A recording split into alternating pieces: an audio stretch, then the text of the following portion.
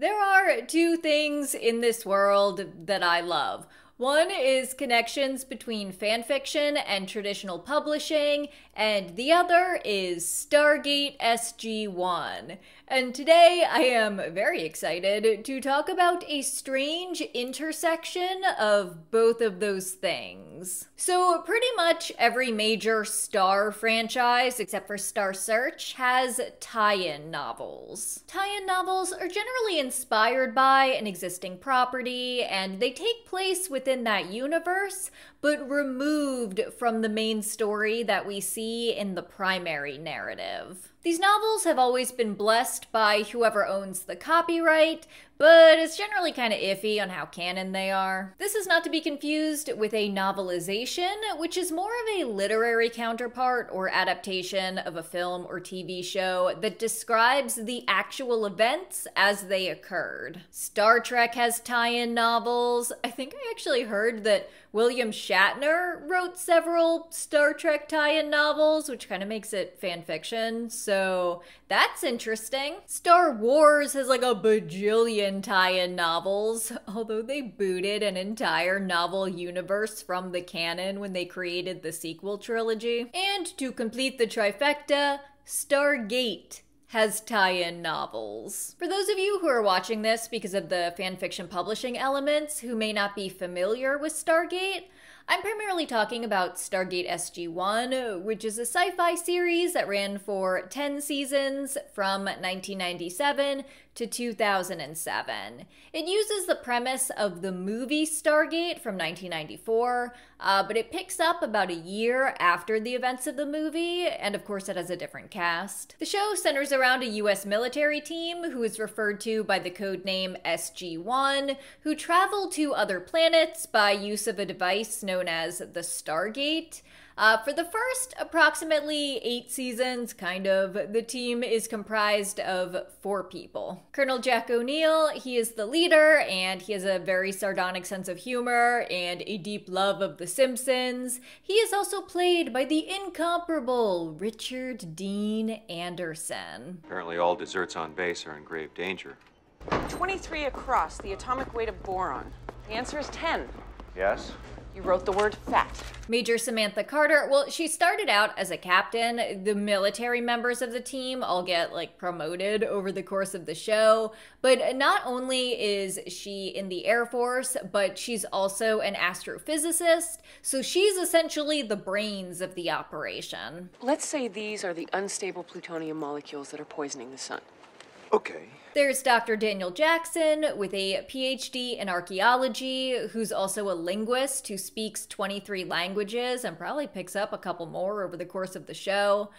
He's also very smart, and because he wears glasses, we're supposed to believe that this very attractive man is like a huge nerd. You want to find out Four Eyes, huh? Four Eyes? And then there's teal'c, who was a high-ranking soldier for the evil alien bad guys, who betrayed his overlords by saving the Earth members of SG-1 at the beginning of the series, and then after that, he also joined the team. teal'c has the show's catchphrase. Indeed. Indeed. Indeed. Indeed.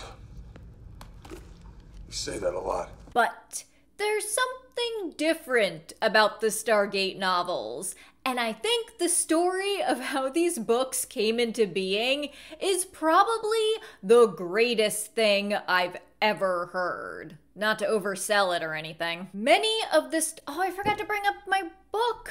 I have one.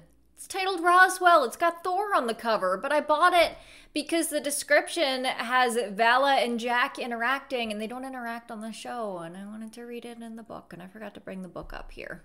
I got that. Many of the Stargate tie-in novels were written by fanfic authors. The story goes that back in 2003, a woman named Sally Malcolm had taken up the hobby of writing Stargate SG-1 fanfiction and publishing it online. And then one day, when remarking upon the prolific nature of her work, her husband said, "Wow, if only there was some way you could make money off of this." Considering that 50 Shades of Grey, the ultimate Twilight fanfiction turned published novel, was not released until 2011, Sally's husband was ahead of his time. So even though Sally was skeptical, she sent a fax to MGM, the studio that owned Stargate at the time, and politely asked them, "Could I please write Stargate books?" And MGM called her the next day to tell her that they were interested. There was some weird legal stuff, like there had been a few Stargate novels, particularly tied to the movie, that had been published a few years prior, but Penguin owned the license for those. But MGM was able to offer UK publication rights. Sally happened to live in the UK, so she and her husband put together a business plan, submitted to MGM, MGM approved, and they were good to go. But instead of Sally writing the first book, she reached out to another fanfiction author named Sabine Bauer and asked her, "Hey, would you like to write a Stargate book?" Sabine said yes, and the first book, Trial by Fire, was published in 2004. Sally and her husband founded Fandomonium, which was the publishing company that produced these novels. She would go on to write a couple of the books herself and bring on other fanfiction authors like Karen Miller and John Canon. A few years later, MGM was able to extend Fandomonium's publishing rights worldwide, and they were able to provide licensing for the Stargate SG-1 spin-off series, Stargate Atlantis, and then later the other spin-off series, Stargate Universe. The process of writing a Stargate tie-in novel seems to start with the author putting together a one-page summary and submitting it to Fandomonium, i.e. Sally, and if she approves, the author puts together a longer synopsis for submission to MGM. Sometimes MGM would request changes, but once they would approve, the author would have to stick to that outline,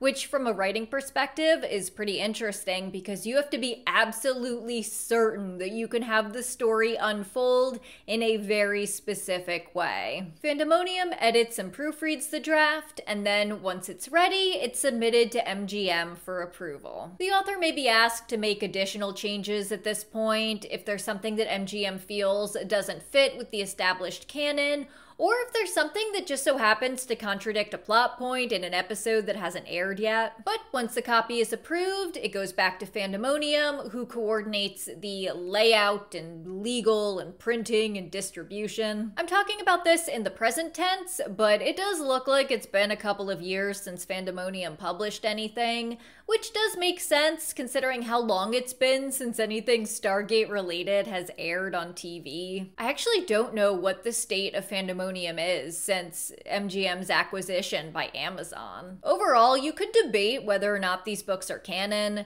They were approved by MGM, but they weren't terribly connected with the script writing for the show. Sally Malcolm had actually gone on to write several audio stories that were then recorded and performed by the original Stargate SG-1 cast, which I think is pretty neat. But it also makes that whole canon thing more confusing. It makes sense to me, actually, like in that film, Brief Encounters of the Third Kind. Close Encounters. That's the one. It gets funnier every time I watch it. It's not a comedy. The multiverse theory of quantum physics posits the existence of parallel universes, an infinite number of ever-growing alternate realities that exist concurrently with our own.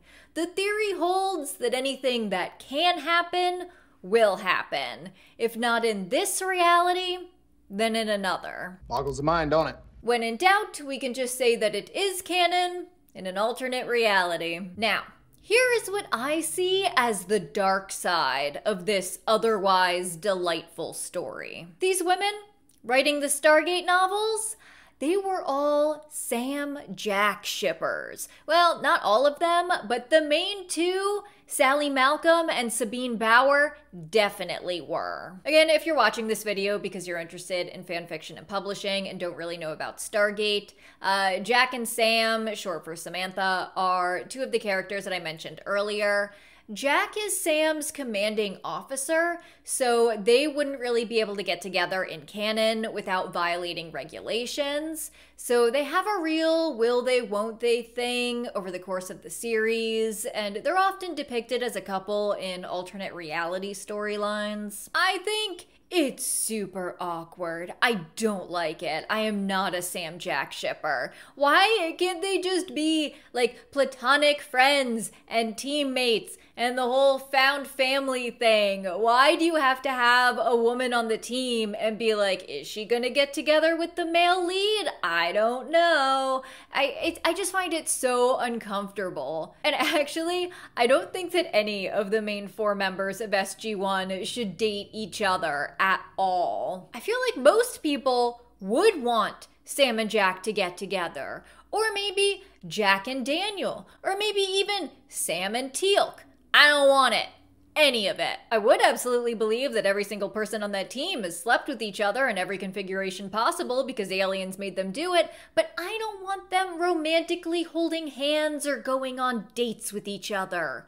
Gross. Let me tell you, hunting down these women's original Stargate fanfics was difficult. Like many published authors, they've scrubbed their fanfic origins. Well, let me clarify, they do talk about the fact that they used to write fanfic and that's how they got started. I mean, that's how I know this story. They are 100% not ashamed that they used to write fanfic, which I both respect and appreciate. They shouldn't be ashamed of that, even if it was Sam Jack fanfic. But there's no mention of the actual stories. They don't talk about what the plots were. There's no hint to what their usernames might have been. So I had to dig. But I found them. Because I am relentless. I found an old post on a Richard Dean Anderson fan forum where one beautiful soul happened to mention the usernames of 3 of these writers. Now, I had to make a judgment call here, and I decided that I am going to leave their usernames out of this video,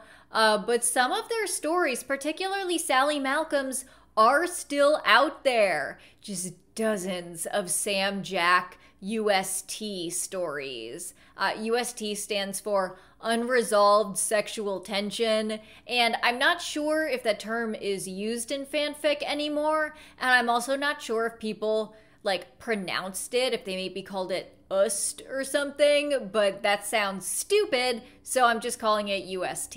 I will read you some of the story descriptions though. After the events of Beneath the Surface, how will Carter and O'Neill deal with the change in their relationship? A rescue mission leads to problems for Sam and Jack as they struggle not to cross the line and to maintain their friendship. When Jack gets sick, someone has to look after him. Guess who? It's Christmas, it's snowing, and there's a tree. What else can I say? Jack has a woman in his life, and it's not Sam. Sam has a new man in her life, and it's not Jack. Sabine Bauer's works have mostly disappeared, but I did find an old live journal post recommending one of her fanfics, and they do describe the pairing as Sam Jack, so I consider that confirmation that she was a Sam Jack writer. Live journal. I did actually find Karen Miller's fanfic, and it seems to be a long series from the point of view of Dr. Janet Fraser, so it's not Sam Jack, and it doesn't seem to be romance at all. She may have written other stories, but this was clearly her most popular one. Here's the thing though, there was a red herring that led me in the wrong direction at the very beginning of my search. Sally Malcolm has published several original novels since writing her Stargate books, and most of the stories are gay male romances. She even listed on her author profiles that like, this is her thing, this is her jam. So I was sure that she wrote Jack Daniel fanfiction. And that's the direction I was digging in, and nothing was coming up. So imagine my surprise when she turned out to be a Sam Jack shipper. I can white balance off of this. The only thing that could have brought me more delight than knowing that the Stargate publishing company was founded by a fan fiction writer would have been knowing it was founded by a slash fan fiction writer. Like, they just would have added a little extra something, just a little extra spice, but no. That wasn't the case. I don't know if they still use the term slash in fanfiction or in fandoms, but they would have used it at the time that Stargate SG-1 was airing. The term slash specifically refers to gay male pairings in fanfiction. The term comes from the fact that when you write out like your pairings' names, you would write Jack/Daniel or Jack/teal'c. Although it is weird because when you're writing like the heterosexual pairing, you would still write like Jack/Sam or Jack/Janet, but I don't make the rules. But despite my thoughts about relationships between the team and Stargate, what if Sally Malcolm wrote an original novel about like a Navy admiral who is very gruff and sardonic, who has a combative yet kind of flirty dynamic with their civilian scientist colleague. Could be a man, could be a woman. There's different kinds of scientists. And then one day, they make a discovery of an ancient alien device deep in the Atlantic Ocean. With a ticking clock to save the planet from extraterrestrial invaders, they have to figure out how the device works. But can they figure out their feelings first? I'd read it. Or maybe I should write it instead. Just like barely concealed Stargate AU fanfiction. And then it would get published and I'd be like, yeah, you know, this was originally a fanfiction. And people would be like, fanfiction of what? We're talking Stargate. Jack was lingering by the bar, one eye on the door and the other on the rapidly filling table. In the background, a cheesy Christmas classic tinkled away, crooning about chestnuts and open fires and all the other seasonal bullshit. For the 10th time in 20 minutes, he cursed himself for turning up. Jack O'Neill was not a Christmas kind of guy. Behind him, he heard a roar of laughter from his table of colleagues and knew that the evening was going to be a long one. He scowled down into his beer and flicked another glance at the door. He just didn't understand why. If people wanted to go out and get themselves pissed and laid, they felt the need to wrap tinsel around their necks and call it a Christmas party. It was all so meaningless. He didn't even know why he'd come. It sounds like Jack has depression, which I mean, like, makes sense, but... The door opened, his head turned and his jaw dropped. Holy smoke! Carter stood in the doorway, peering through the dim light, dressed from head to toe in tight-fitting leather. A helmet nestled... Oh, she was on a motorcycle. A helmet... I was like, that's a weird outfit to wear to a work Christmas party. A helmet nestled under one arm while her free hand ran through her tousled hair. Wow. She hadn't spotted them, so Jack raised an arm and waved. Her answering smile lit the room, and Jack felt his stomach tighten painfully. This was unfair. This was definitely not playing by the rules. What this ultimately teaches us is to believe in yourself and your dreams, because in the end, anything is possible.